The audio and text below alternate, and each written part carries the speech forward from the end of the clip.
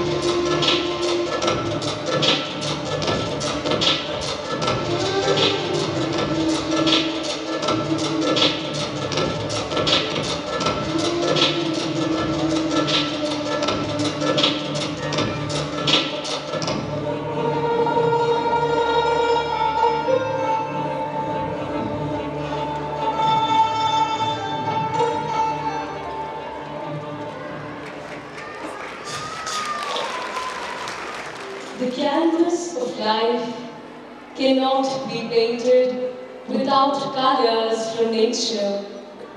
Man's intrinsic bonding with nature, his dependence and correlation with the grandeur of the seasons of year, fill his life with mirth, happiness and contentment.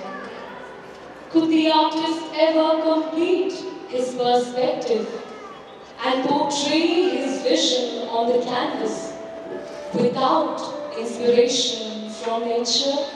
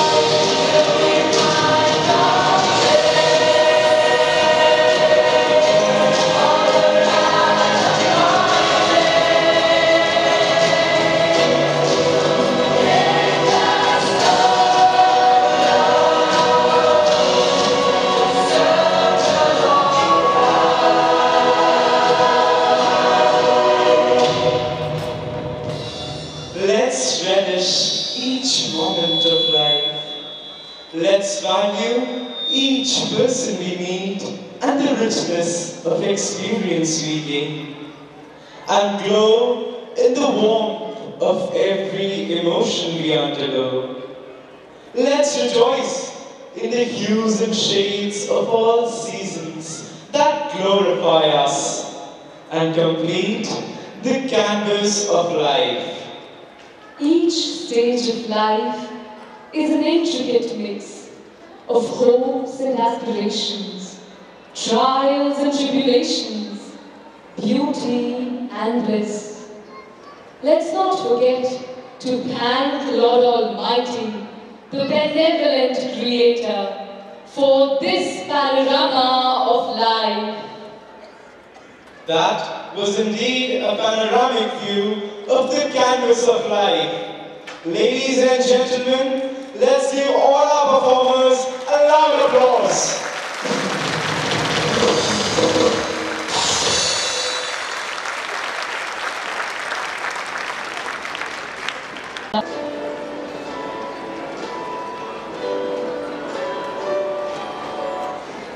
Respected guest of honor this evening, Reverend Sri Jagdish Murthy, your respected parents, respected teachers, my dear good young friends. First of all, I would like to congratulate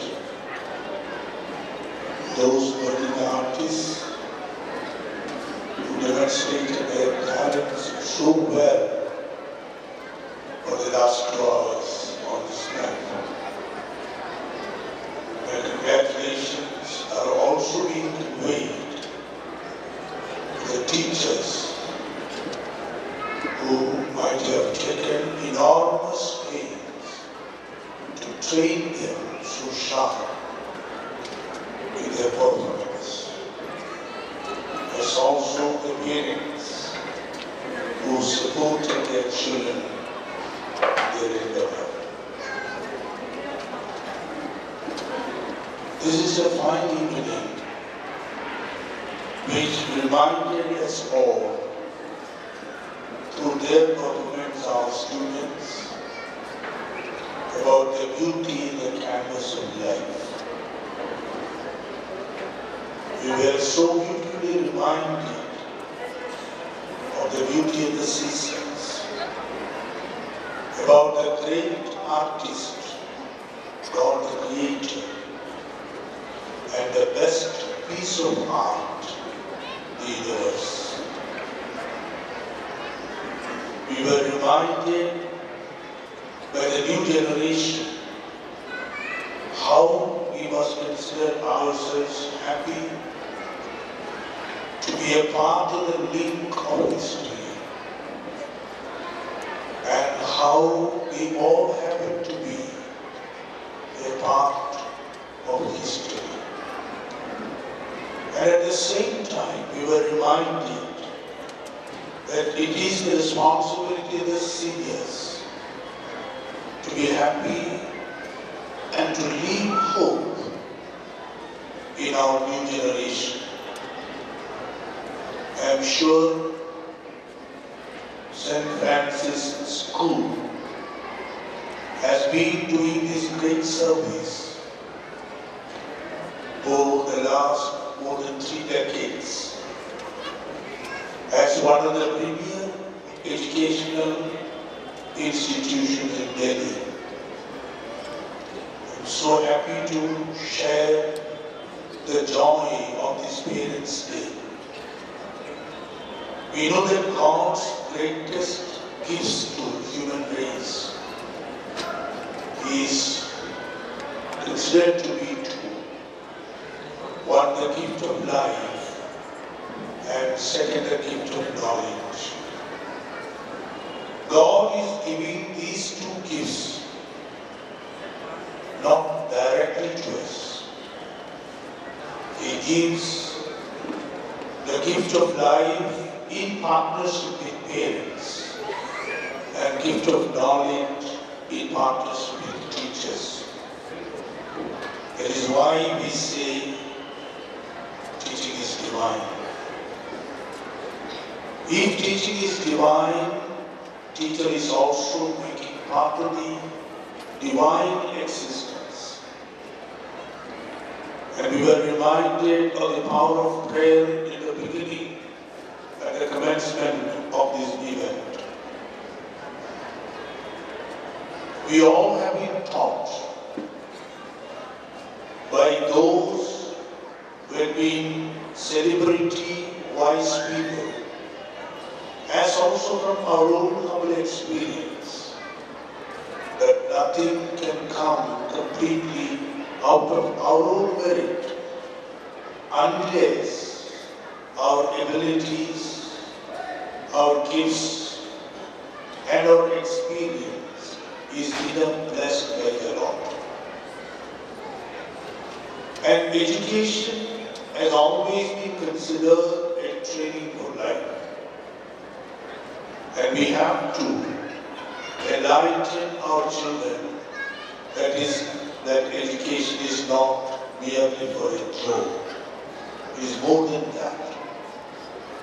Life, as we have just seen, is an art.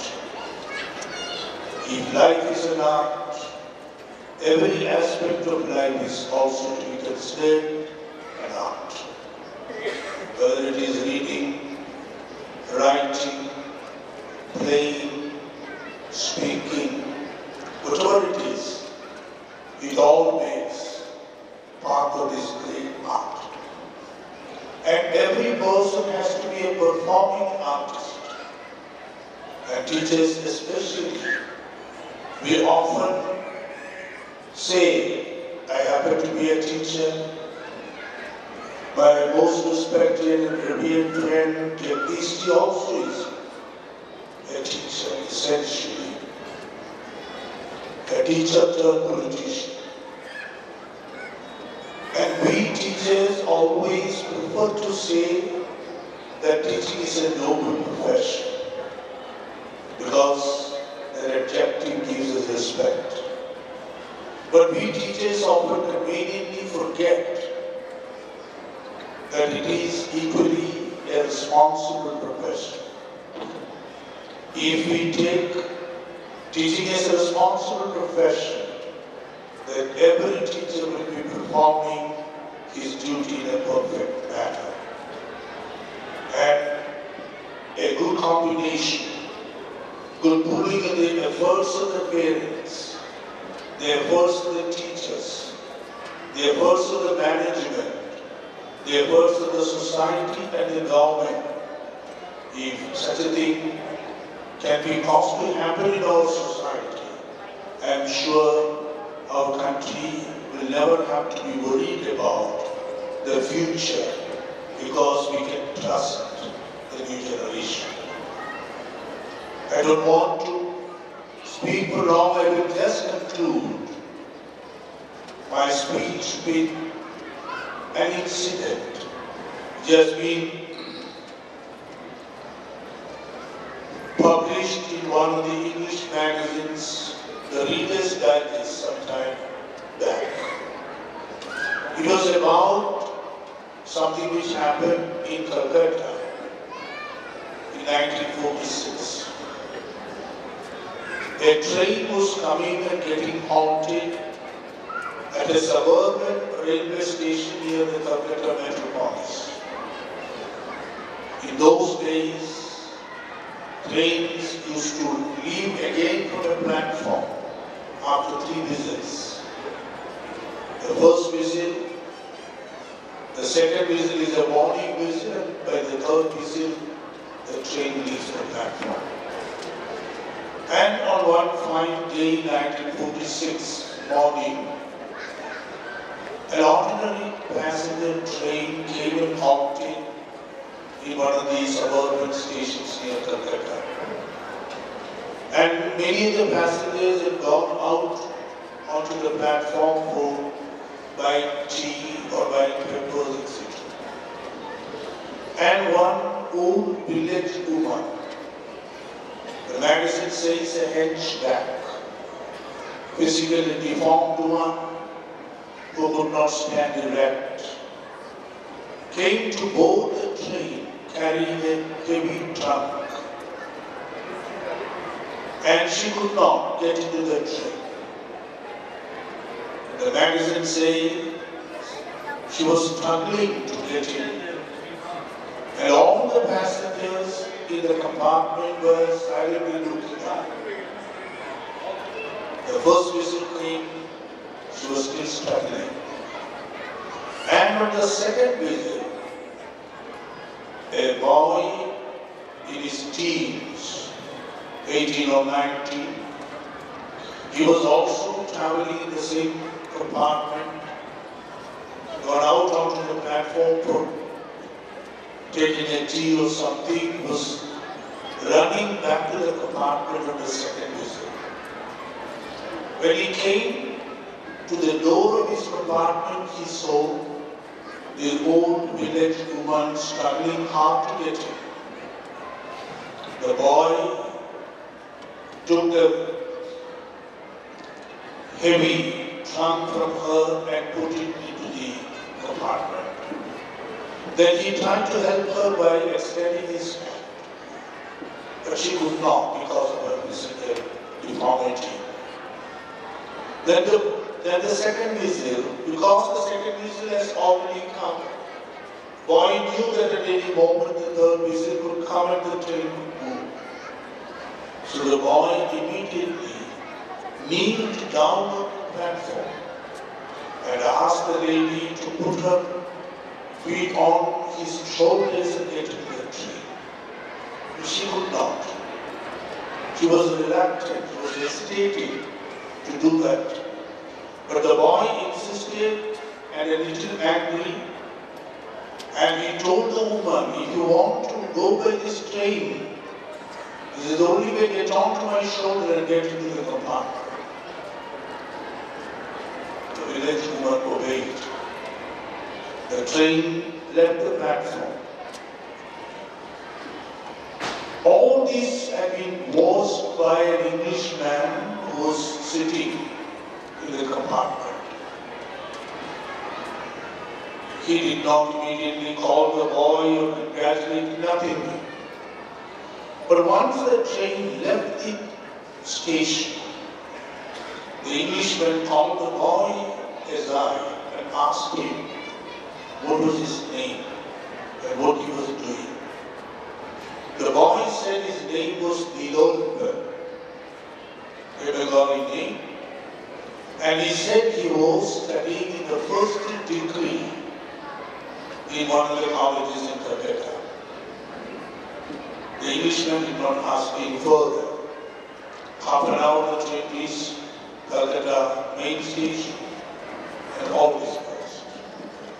After a month, the principal of the college received a letter from the registrar of the University of Oxford, conveying to the principal that this particular boy, Nilolpa, was being awarded one of the most prestigious fellowships of the university.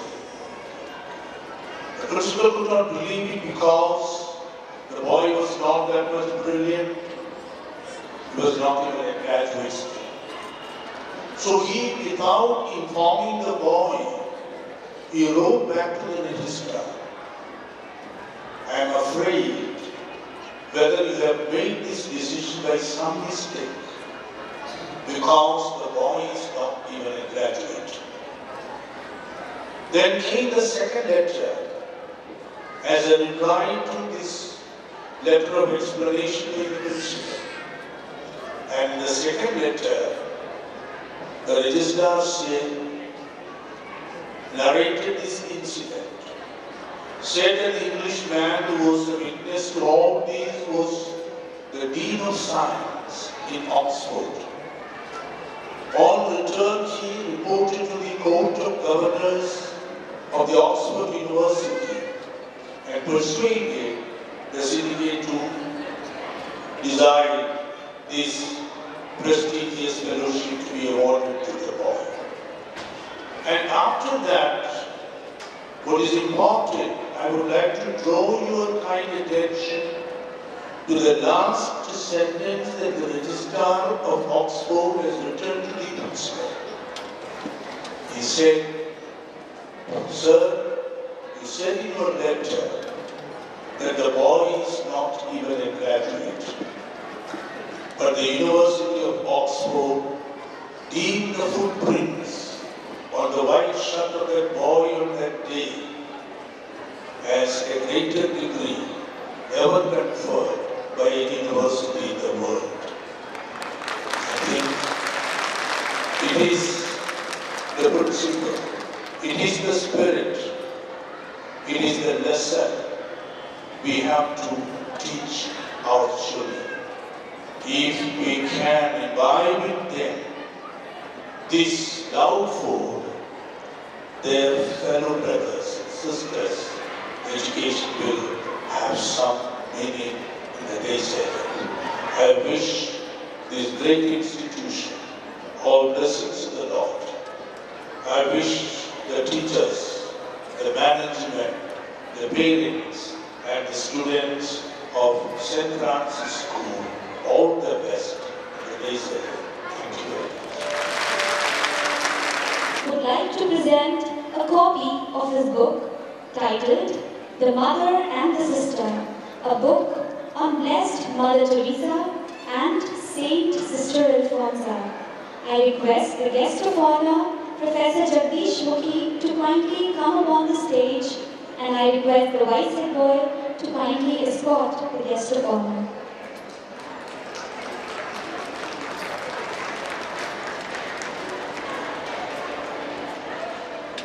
I deem it my great privilege and a blessing that I get the chance to present a special copy of my book, The Mother and the Sister, a book I have written to honor the centenary of the two noble women of our days, Mother Teresa